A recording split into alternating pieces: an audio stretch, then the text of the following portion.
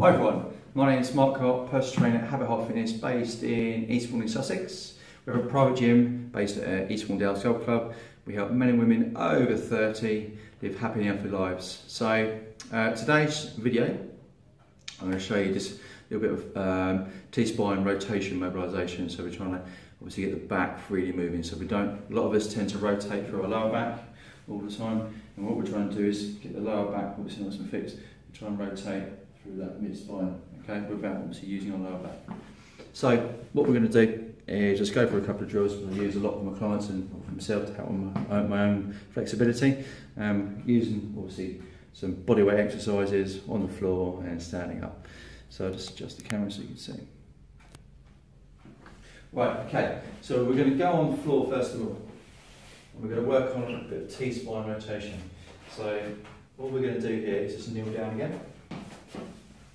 So I'm going to kneel on the floor, alright? So what we're going to do is making sure that my heel of my front foot is in line with the back. So we're going to come down, hands are going to come inside. We're going to breathe in, come down underneath. We're going to breathe out and rotate round. And just hold it at the top. Hold it at the top for 10 seconds. And breathe in, breathe out. Come around again a bit more. Come down nice and slow. This is really, really slow and controlled. So breathing in, breathing out. Follow the pop of the hand. Hold it. Breathe in, breathe out. Come down a bit more. So trying to keep this really, really controlled. So breathing in. Get to the top. Hold it when it can't go anymore. Breathe in again when it relaxes. Go around, breathe out. So feel that really controlled. So you're trying to fix the lower back and rotate more through the middle.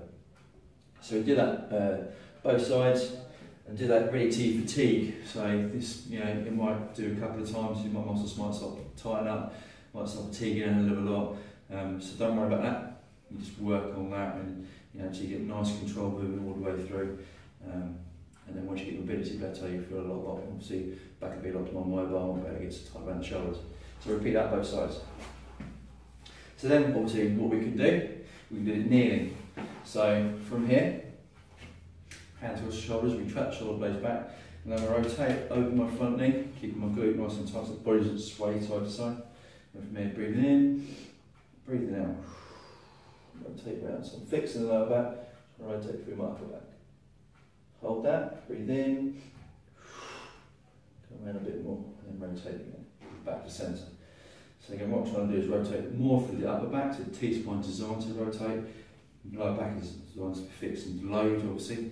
So we're going to come in, shoulders pull back, try and rotate more through the upper back than the lower back, try and fix the hips. Breathe in, when you get stuck, and try and go a little bit more each time. Again, this works to fatigue on this drill.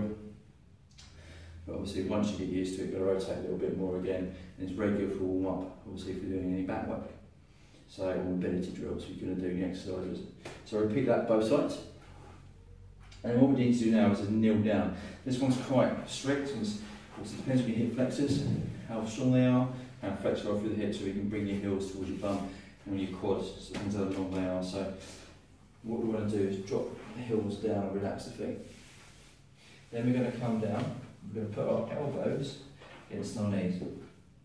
Okay, so what we want to do is, I'm going to show my left side, I'm going to keep my right elbow against my knee, and my right arm down. Left arm's going to come up, I'm going to put my fingers against the temple. What I want to do is rotate inwards, point the elbows together, breathe in, breathe out, come round. You can see I'm quite fixed there at the minute, so I'm quite tight on my shoulders. So I'm going to breathe in again.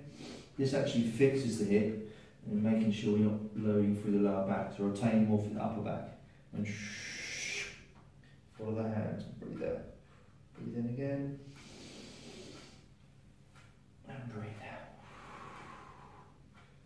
And come up. So when you get at the top, get stuck, breathe in again. And a bit more and force it. So breathing in and breathing out. Get stuck, hold it, breathe in, breathe out, come around a bit more. So again, just work to fatigue on that. That's quite an exhausting little drill to do. So in between your exercises, if you're doing a back workout, for instance, in your rest, so your active rest, do these drills that will help you loosen the muscles up and get more range of movement when you're exercising. Again, repeat that both sides. So what we can do now is just like a downward dog, but we do a half dog. So I'm just going to use the frame here. So all we're going to do is harness my frame. We can do it against a door, a wall, you could use a chair, whatever you want to do. So we're going to lengthen down the back. So I'm going to open up the back, open up the vertebrae. So we're going to push the hips behind me, lower down, stretch from the back. You should be just about to see that in the camera. I'll come a bit higher. My head facing down, so it's quite a good stretch through the hips, pull down through the spine, the lats, through the hamstrings, and pushing your bum up behind you. So your chest is parallel to the floor, and just hold that stretch. So once you've done that mobility work, then you can do obviously this flexibility through the spine and stretch through. Bring the chest down towards the floor.